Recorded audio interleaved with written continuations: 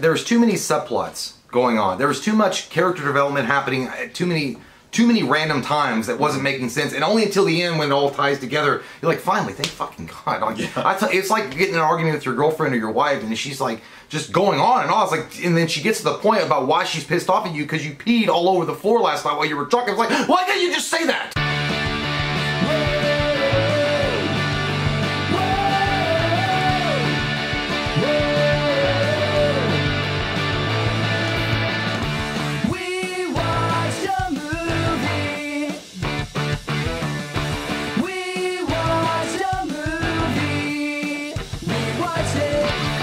Welcome back to We Watch Movie. I'm Mike. I'm Jay. And Cobra Kai season 4? 4, yeah. 4! Strike first, strike hard.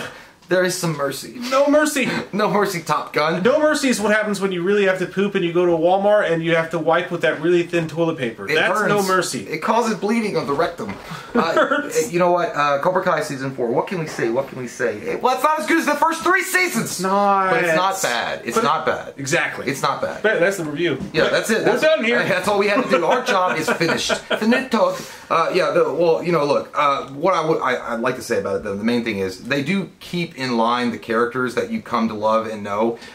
From William Zabaka to Ralph Macchio, those characters are exactly the same. They didn't really do much to expand their horizons or change them dramatically, where people aren't going to be like having a good time with those characters. Like William Zabaka is still the leftover 80s teen angst kid that doesn't really understand today's world, and Ralph Macchio is the bully.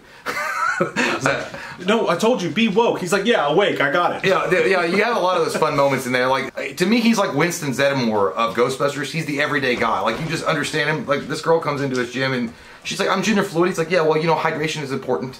Obviously, you need to drink that. There's also a specific moment I thought was really funny with William Zabaka when he was talking about the woke culture, or just talking about it specifically. They were talking about, he said, she's like, my pronouns are she and her. He goes, the only pronouns I'm interested in here is dojo and sensei. And she was like, those are nouns? He's like, you know what, here's one for you. Here's a noun. Quiet! But, well, they do.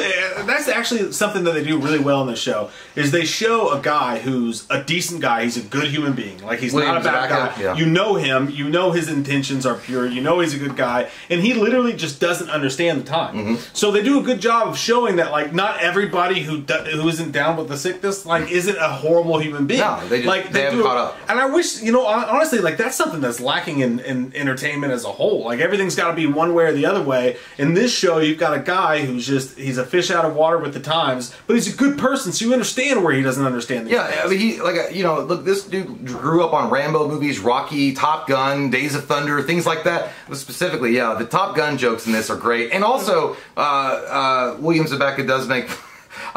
Miguel gets introduced to not just the rock music of the 80s, but also the softer side, the Phil Collins, the Chicago. And when he explains this to Johnny, and he's like, oh, yeah, you know, look, Daniel, he introduced me, Mr.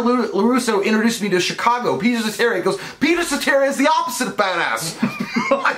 Dude, it was so cool to see. You know, there's just something, William Zabaka really does embody, like, I think you said it right, the fish out of the water. And you're able to latch onto the, like, I don't get this world either. One of my favorite parts to this, there's one, and I swear to God, that day you and I did a video or a live stream, and we were doing the playing with the boys, chasing sunset. we were doing that joke, and then I watched that episode that night, and there's an episode where he gets really drunk, and like Miguel finds him. About that. Yeah, Miguel's carrying him up, and he's trying to put him in bed, and like William's back is drunk, and he's like, playing with the boys. And it's just like, that's exactly what you love. That'd be like me. That'd be like Mike and I, like, being drunk because we're from the 90s and someone carrying us away as we're drunk, and we'd be like, you're just a little crush. Like absolute. Yeah, but dude, you know, overall, like, well, you know, look, it is definitely a fun season, but you know, and I don't want to like pee all over it or anything like that. It's not. Season 1, 2, and 3 were so special and so different and so unique. And specifically, I think season 2, when they introduced a lot more flashbacks with Mr. Miyagi, and they had that real deep emotional anchor. I feel like some of that was missing in this season. And I know they can't always flash back to Mr. Miyagi and those lessons that he taught, and you know, have that moment every time. But still, I feel like there was something Walmart-ish, Great Value brand about season 4. Specifically, yeah, I know exactly what you're talking about. Like, there's a prom scene. And, like, there's a prom scene where a fight breaks out. And it's like the 17th goddamn time we've had this same fight. Yeah. And it happens at prom, and like, there's like 2 tag teams that like team up and they're like hooking arms and fighting, and it's like it felt like that scene in Once Bitten where they're on the dance floor and like fighting. Yeah. And it was not great. It was like West Side Story. I'm like, what the hell happened? It felt fake. It didn't feel like and like you miss like for the first like 6 or 7 episodes you miss that you miss mashed potatoes. You miss that emotional anchor. I also feel like they took some of the main characters that we've come to know. And while I know they've gone through their own journey and they've had their own like story unfold as time has gone on through the Cobra Kai series, I feel like some of them were against character. Yeah. Yeah, I can't name one of the particulars, but they're acting like they're a fucking like sensei now, like they're fucking Shidoki. Yeah, I'm like, dude, you're not blood belt. He goes, his master is Senzo Tanaka. He doesn't look like a Tanaka.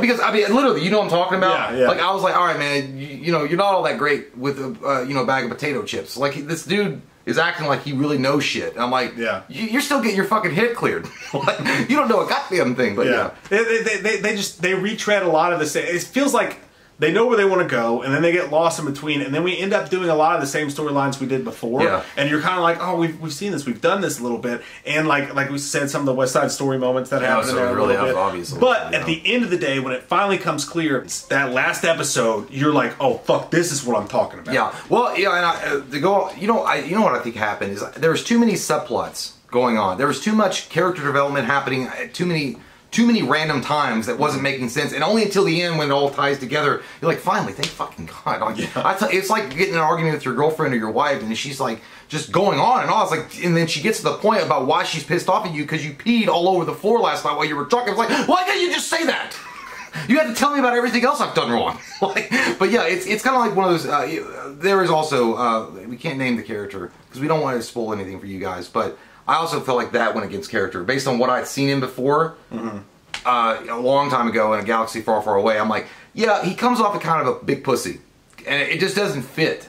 Yeah. You know what I'm talking about? Yeah. But yeah, but by the end is the lifesaver, the game changer. That last episode, some of you. Last episode is absolutely the best episode of the show, and there's little moments there. It's not, and again, let me say this: it's not bad at all, and it's still better than most of the shit that you're going to watch on TV. The season's still great. Like the season's still great. It's just it happens to be the lesser. I won't even say the worst. I'll just say it happens to be the lesser season of the previous 3 seasons. You still love all your children. It's just the one that you don't like the most. It's like it, but it doesn't quite live up to. It doesn't have that same fucking lightning strike the other 3 seasons have, but it's not bad. And at first I was worried. For a second I was like, okay, oh my gosh, have they ran it out? Like if they ran it, they've ran the well dry. Maybe this is the end. But I will say, by the time this is the end. This is not the end. But that last episode, you go, oh, I know what we're fucking doing, and I like it. And I moved to strike. Yeah, and you know what? The showrunners have already come out. I read an interview recently that they said they're so far ahead of everybody else that they're definitely like doing a season 5. So season 5 is 100% happening. And I think that what the showrunners were even saying was they might be working on a season 6 or a 7. Because there really is a lot more lore to explore with the Karate Kid franchise. And they haven't even touched it yet. I mean, they touched some of it. I mean, they tickled its butt with a feather. As far as season 4 goes, it's got its problems. It's not as good as the first 3. But it definitely is fun, and I'm 100%. If you like the first 3 seasons, you're going to like this season as well. Low point is definitely when a certain cameo appearance happens. It's not from Karate Kid, but just a famous person cameos. Oh God, yeah. And they do this whole what in NCAA March Madness when they're like what's it, the Sunshine song or whatever? Yeah, I know what you're talking about. One moment in the I can't remember what it is. Oh God, one shining moment. Yeah, I was watching. I was like, well, no, where did this bitch come from? Like I'll say this, like where they were trying to go for a Rocky IV montage, they did the Sunday Night Football opening, and you're like, this is some corny shit. I don't like it at all. Yeah, it's kind of like when Janet Jackson popped her tit out. You're like, what was the point of that? But again, high point, last episode. Yeah. Oh man, just stick with it, and you'll fall right back in love with it. I promise you. And I'll say this: there's one character that we all knew about that's in this. From you could say this Karate Kid Part 3. Yeah. That again. At the beginning, you're going, oh, I don't know if this works. But by the end of it, you're like, oh, I see it in you now, sir. Yeah. I see it in your business face. Yeah. Like, I know what's happening now, and now I'm inside of the car, and I'm ready to go on a ride with you to Blockbuster to rent some fucking 80s films together. I want to have a good time. Can we put on Bee Gees? But yeah, the character from Karate Kid Part 3, that's the one I was talking about where they kind of pussyfying a little bit. And I'm like, this is not the guy I remember. This is not my dad. But then by the time he picks his balls up from the sack that he left him somewhere, then you're like, ah. You're like Jim Carrey Cable Guy when he gets his, you son of a bitch. Yeah, well, yeah. I knew it was you. When this particular character finally reveals his inner dragon, I'm like, where was that the whole fucking time? Because I was like, you should have been controlling shit and you weren't doing a goddamn thing. Yeah. But yeah, man, overall, and I feel like we've kind of taken a dump on it. I don't want people to feel like it's negative. It's not a negative review. We're just giving you, hey, just when you go and watch the season, go in with not like these big giant expectations. Yeah, that's all. It doesn't bring the fire and the lightning the other three did, but it's still a goddamn good time. Yeah. It's a good ride in the park. So definitely, absolutely watch it. And I will say, if you were 4 or 5 episodes in and you start to go, I think I'm off this train, stick with it because it will bring you back to the promised land by the end. For sure. I promise you that. For sure. So definitely, we both recommend it. For sure. Cobra Kai! Get it in there. Quiet! God damn it.